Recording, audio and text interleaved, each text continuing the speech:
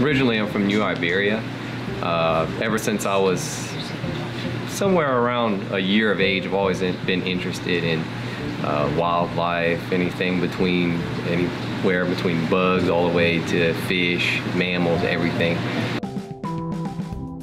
It stuck with me that I was very interested in mostly marine life. So as soon as I graduated high school, I went ahead and applied at UL.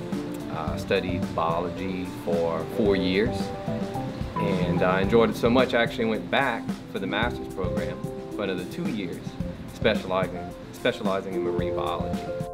I've been enjoying it.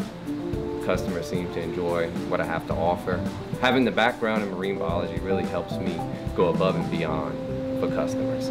It helps me to sell them the proper equipment, the proper setups, everything in their tank.